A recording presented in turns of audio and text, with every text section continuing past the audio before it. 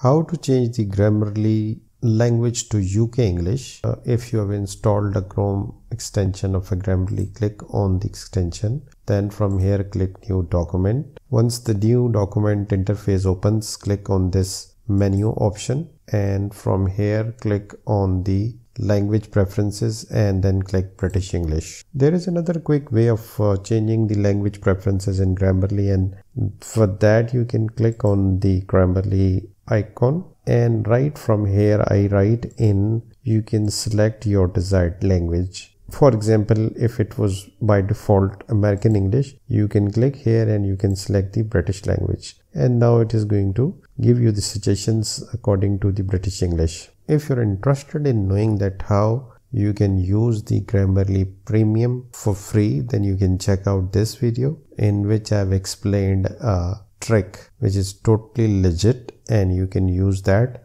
Do check out this video.